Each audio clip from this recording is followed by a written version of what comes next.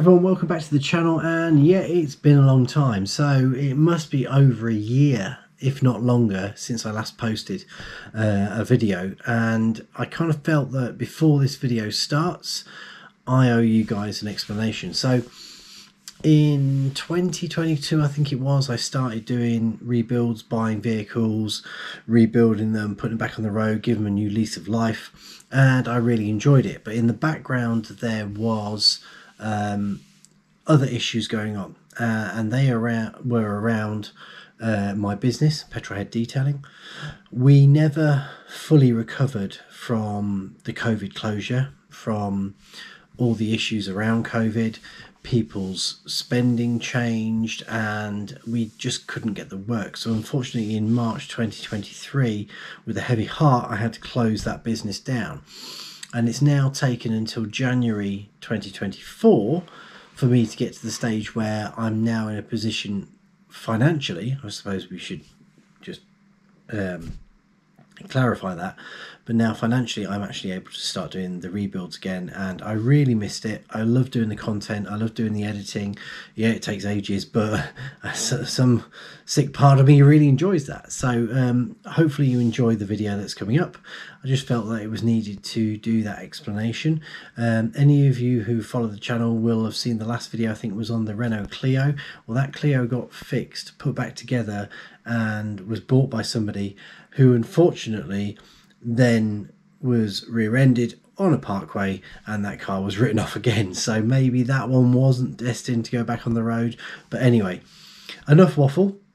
Hope you enjoyed the video. I'm trying to include my family in all the videos as I do forwards, because at the end of the day, without them, I wouldn't be in a happy place after everything that's happened with the business. So if you do enjoy the video, please, massive appreciation will be to give it a thumbs up, subscribe to the channel if you're not already subscribed, and let's see how we get on with this one. Enjoy. Okay, so let's have a look at what we've bought. We're going to start off with the interior. We've got a rather nice chunky steering wheel here. So this is a Abarth 500, but it actually has something on it that I didn't realise. Now we've got an upgraded Pioneer head unit here, air conditioning, 5-speed box, wing mirror on the passenger seat, and generally quite a lot of glass all over the floor. So when I bought this, I'll turn the camera around. When I bought this, I literally bid on it as a standard Abarth 500. But on the day that it was due to be collected, I noticed something on one of the photos, and I'll show you what that is on the back of the car. I noticed this. So this SSS. So apparently it's an SS edition. So what happened was you bought yourself a standard Abarth 500, and when it got to the dealership they put the SS kit on it. Now for what I paid for this car, and I will reveal what I paid for this car in a little bit, for what I paid for this car, to then have that on it and it not be in the listing, I've actually got myself quite a big bargain here, because when I reveal the numbers you'll see where I've actually lucked out quite significantly. So the car got dropped off last night. Luckily, because the window was put through, when we went through the boot we found a custom car cover for it. The other thing, and I'll clip a photo up in the corner in a second, this tyre did not look like that. Basically there was some tyre on the rim and the rest of it was all completely blown out. So first thing this morning I had that, I took that over to one of our tyre fitters, and they've put a new tyre on it, so I could actually make sure that if we do get it running we can basically move it back and forth. But yeah, that was fun getting it off the loader, because we had to basically put a skate underneath this wheel and then kind of yeet it into place. So we'll have a walk around now and just have a look at general things. So as you can see, it has had tape over here with the plastic to protect the interior, so that's a good sign, because the last time that this car had any MOT on it, it ran out in February 2023, so that's like just under a year ago before it got to Copart. So I can only assume, because it says Socco on the front of it, this has been sat in a police compound for some time. It is well and truly filthy, and I mean really filthy. But if we can get this cleaned up, there is a really nice, I know you shouldn't rub dirt on paintwork, don't worry, I'm going to polish it. There's a really nice pearl, I don't know if you can see that, there's a really nice pearl paint underneath there. So we've got obviously Abarth badges all the way around, but when this had the SS kit, and let me go into that a little bit more detail, you got a load of upgrades. So your wheels got upgraded to 17s, and they are Brembo ultralight wheels, I believe. You got the red leather seat interior as an upgrade. You got some SSSSSS badges and a whole raft of other stuff. I've got a list of all the components that they fitted onto this car as part of that kit, including the book pack, which was hidden in the boot, which we couldn't open, so I had to climb through. The book pack was in the boot. It's got full service history, and I mean a lot of service history, because it's had cam belt done, and this has been serviced sort of every, I think over the course of the last sort of 5-6 years, it's been serviced every sort of 3,000 miles. So it's really been well looked after. Engine bay we'll come back to in a second. I do find though, when you tend to buy cars and you find that somebody spent the money on decent windscreen wipers, it tends to mean it's been looked after quite well, rather than just kind of being cheaped out. We've got lacquer peel on this wing mirror, which is annoying because this is the wing mirror without any damage, and there's no lacquer peel on the other one, so I will have to get this resprayed. I noticed today there is a little dent here on the top, and there's one on the other side as well, and on the bonnet we've got kind of like an elongated dent there, and I don't know if that's gone through the paint. I'm hoping it hasn't, so I can kind of get a PDR on that. So that's paintless dent repair for anyone who doesn't know, and then just kind of polish it over. But yeah, other than that, I think it looks pretty smart. So I think that's a good walk round. I think what we'll do now, going to get that wing mirror off, the remainder of it, and I think I'm going to fit the window, because I won't run out of daylight then. And then after that we should have the guy coming to do the keys, and if he can get the key sorted out, then we'll find out if this thing actually starts. The barrel is actually in place, but it is broken. But we have got the ring there, which is complete, which is ideal, because without that it won't register any of the keys and it will not start. So this came with no keys, just if I haven't said so already. It came with no keys, and the barrel's been broken. So yeah, we'll see what the key guy can do with that, and we'll go from there. Actually, on second thoughts, as soon as I open the door, I'm going to tackle all of this first and get rid of most of this glass. Let's go get a hoover.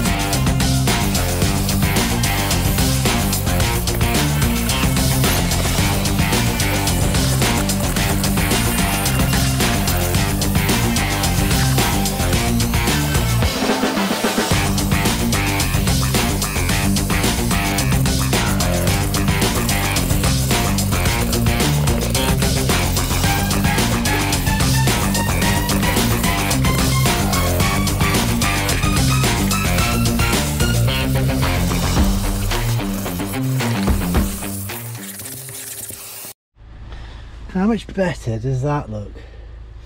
So I've only just given it a quick hoover, but like the mats in the back, I put two of them down there because the back of them was wet, so there's obviously moisture here in the carpet and in the front from where the window's been smashed, but that's to be expected. But there's no mould, which is quite a good thing. But I've got some special enzyme inhibitor I can spray onto this that sort of stop any mould from trying to develop. So we'll do that before we lock up the car tonight. In the boot, basically, if you need to get in the boot, by the way, and you've got no power, up here, sorry, on the latch, you'll notice there's a little tab. Don't know if that's focusing or if it's focusing on the house. Let's try it this way around. Right, so there's this little tab here. You just push that, it basically releases the boot, so then you can get into it from the inside. So parcel shelf was in the boot, so that's a bit of a result. Not only that, it's got the insert and a few of the tools and bits and pieces, so that's another bonus. I've just put the tyre pump back in here because that was in the car. But yeah, other than that, it's looking really tidy. And on this side, but the rear, sorry about that, camera died, so hopefully I can kind of stitch this in from where I've just cut off.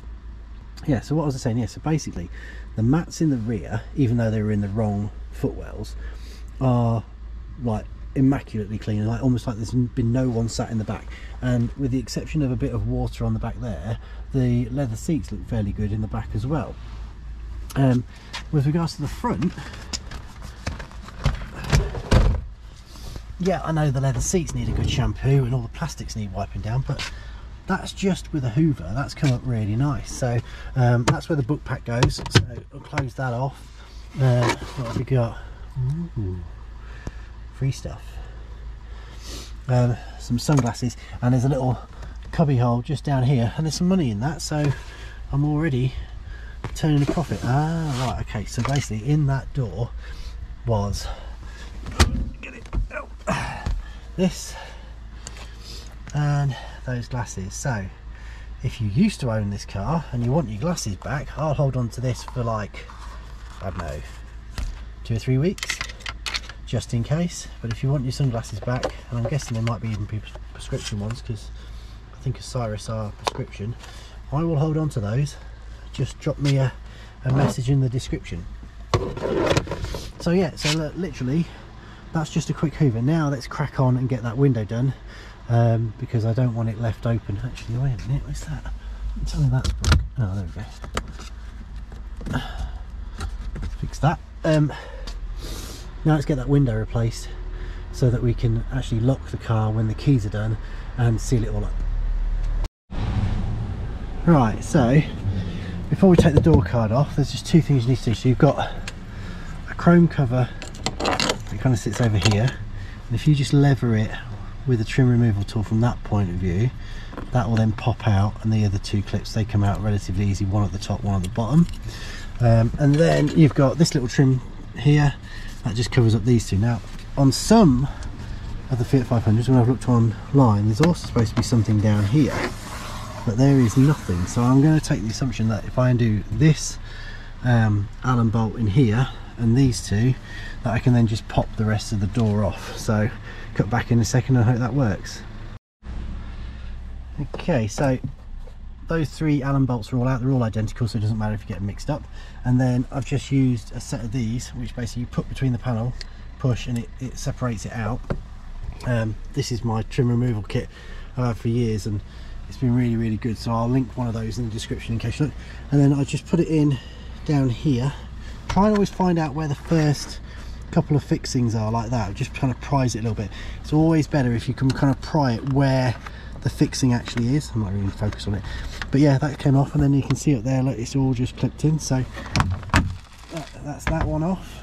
And then on the back of the door there, I'm guessing there's going to be an electrical connector for that, and there'll also be a wire running across, which is for the door handle, so we need to just connect those as well. But I can't hold the camera and do that at the same time, so we'll cut back in a sec. Yeah, so as I thought, you've got that there, which basically locates that pin down into there. Then this bit swings around and clips, so the bar goes through there and holds it in place. And then here you've just got a little clip, pull that down, and that black bit comes out there. No, that black bit there. And then you've just got one electrical connector which connects in onto there. So now we're going to have to, unfortunately, kind of very carefully, oh, that's going to be really well glued. I'm going to try and get all the glass out of here, but I really didn't. Oh, actually, look, then that might be able to carefully tape it from around there to get access in there. I can imagine. I'm trying to see whether you can. There's glass in the bottom there, and then we've got to get the new window fitted. The other thing with the door, just so you're aware, when you've got all the clips out from all around the side, you need to pull it out and then lift it upwards to get it to lift out of this groove here. So you see those little slots there, they all kind of connect into it. Right, let's sort out the glass that's in there next.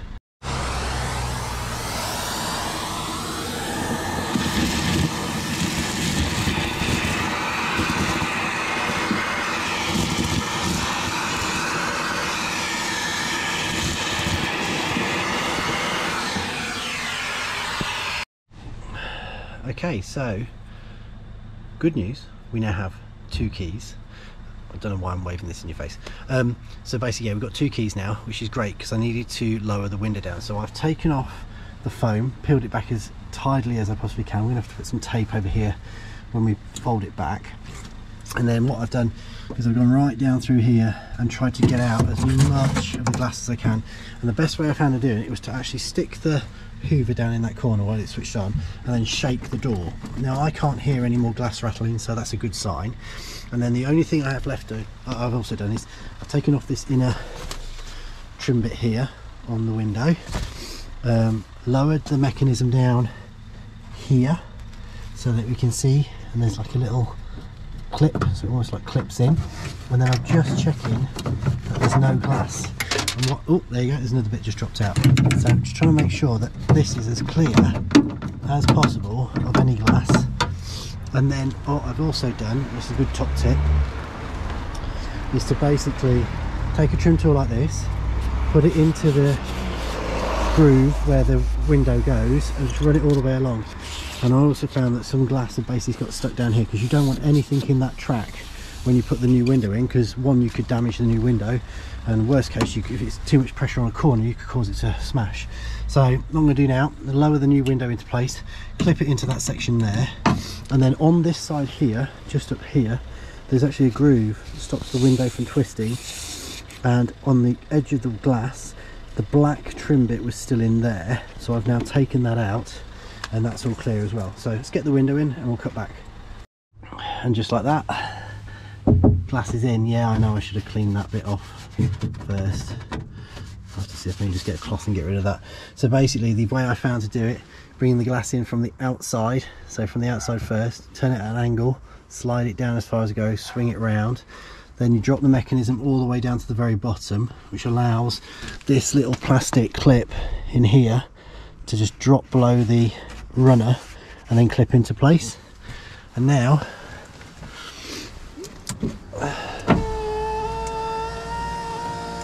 it goes up and down.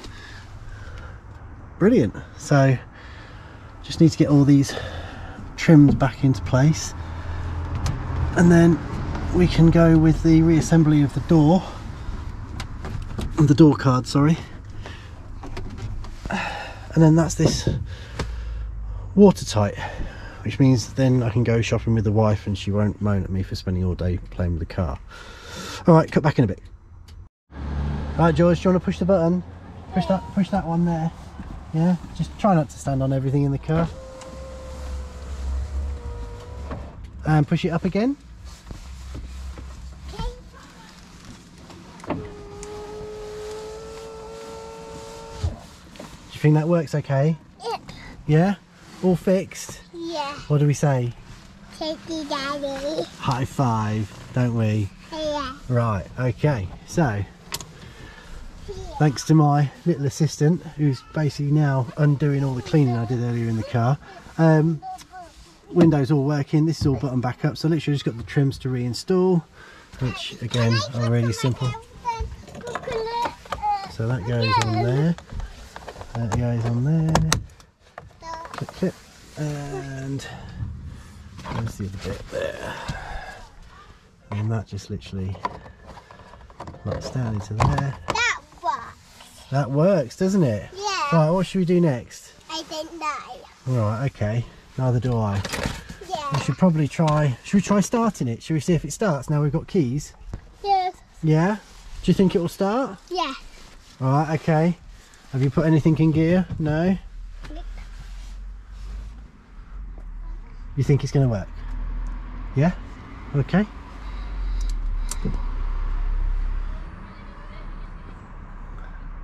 So we've got 45,000 on the clock. No error lights apart from fuel. Let's go for it. Yes. Yeah. What do you think, George? Good. Really good? Yeah. Right. So that sounds really good. Really good. Oh, do you hear that? It's the car. It's the car.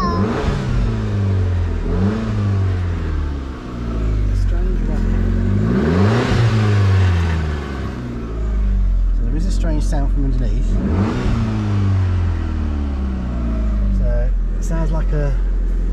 Yeah, just listen to that. It could just be an exhaust bracket that needs sorting out, but yeah, I think that's enough for today's episode. So we've done the window. Wing mirror will be done in the next episode. I'm going to go for a walk with the kids now and let them go on their bikes. So hope you've enjoyed watching. It's going to take me a little while to get back into the swing of things doing the videos, but if you did like it, please hit the thumbs up.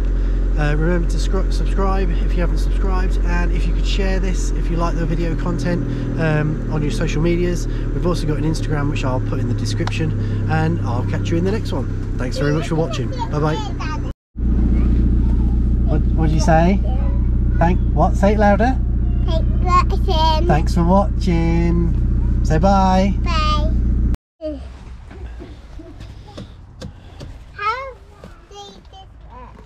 How does it work? Yeah. You just push it really hard. Right, we're going to go back. I can't. Yeah. Yeah, we're going to go back into the garden. Do you like the car, George? Yeah. Can you do it again? Just push that really hard there. Just push where it's that little symbol. Can I try the horn? That's enough, George. One more. He can't do it, it's too stiff.